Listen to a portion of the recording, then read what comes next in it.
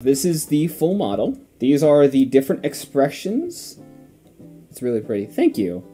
These are the different expressions that I wanted to go with. I actually had to do a last-minute edit for this. As you can tell, there is a shadow behind me. I had to do that because when I was chroma keying the avatar, for some reason there were details that were transparent, even though the artwork was absolutely, like, filled in and everything.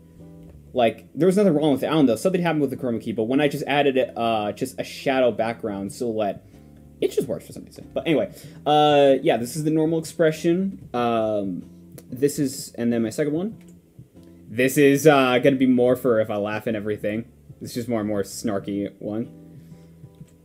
This is just my more serious or angry one. This is my more calm and collected one. And then this is just me absolutely fucking pissed off. This avatar actually significantly has less assets than my previous one. So I'll pull that up in a sec. Like I have said, I am half black, and I wanted to create, when I was making the avatar, the previous one and this one, I wanted to have sort of features that express that part of myself and give more pride into it. So last time it was like long flowing curly hair, and this one I wanted to go for more dreadlocks. I have showed this to some of my friends initially. One of my friends being Star, because she has like she loves like her avatar with dreadlocks as well. So I was like showing to her, she was really impressed.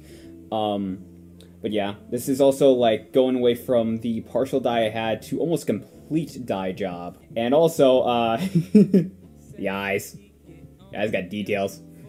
So the different colors, the different changes to the eyes and the hair, I really wanted to get creative with this. Much of this avatar is more closer tied to my idea for, like, sort of the lore I built up for this character. Even though this character is basically just a gender-bent version of me and taken with more artistic liberties. But there was stuff I wanted to do with it, so yeah. I guess in its own way you can say I'm one of those VTubers that is all-powerful, but I guess if you basically want to know, my power is limited to just, I can create stuff. I'm a fucking artist. That's pretty much it.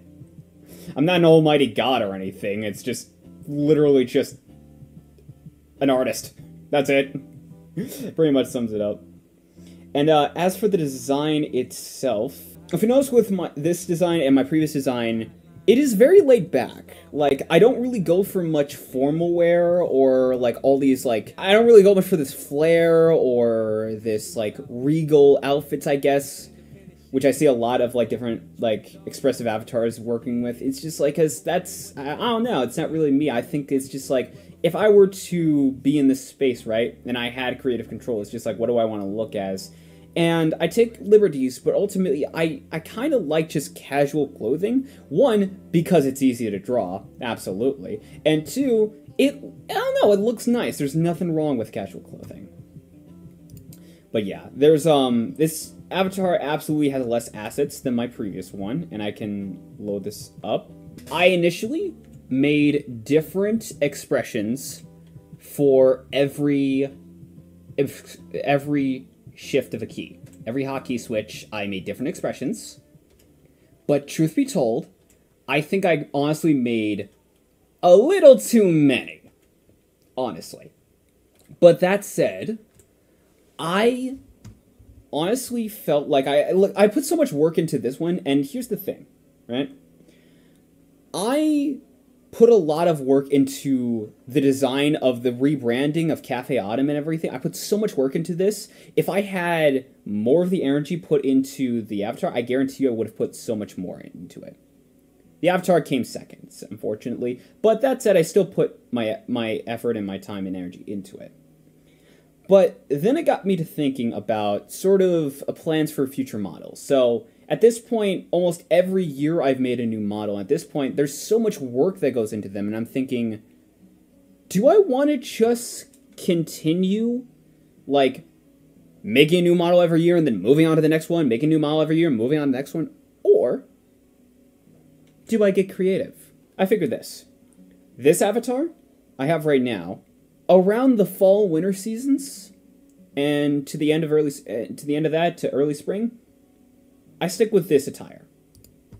However, the time of year we have now, the spring and summer, I come back to this. It feels in line and it feels more accurate to how I dress, honestly, IRL during these times of years.